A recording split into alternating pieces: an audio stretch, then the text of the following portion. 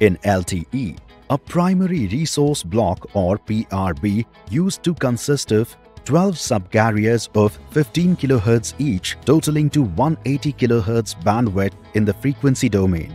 In time domain, these subcarriers had one slot of 0.5 millisecond that had either 7 or 6 OFDM symbols.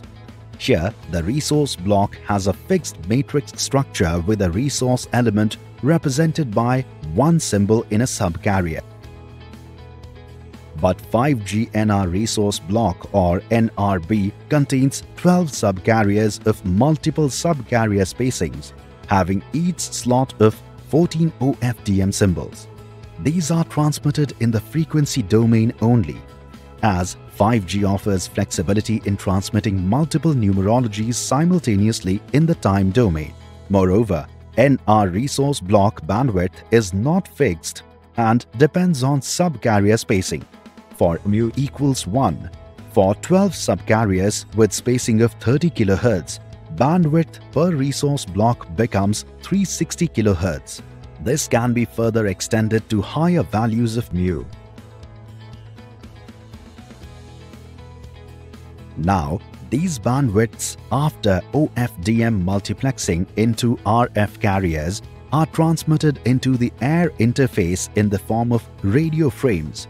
In those radio frames and subframes, the slot composition in terms of OFDM symbols remains unchanged in 5G NR, but the slot duration as well as the slot count in a subframe changes depending upon the numerology or subcarrier spacing. Similarly, the use of slots may vary depending upon the mode of transmission, like FDD or frequency division duplex mode, or the TDD or time division duplex mode.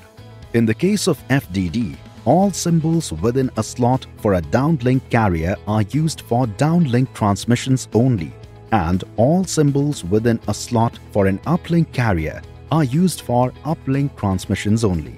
Whereas in TDD, it is possible that a slot may not be configured to be fully used for either downlink or for uplink. So, slots can be of three types: downlink, uplink, and flexible.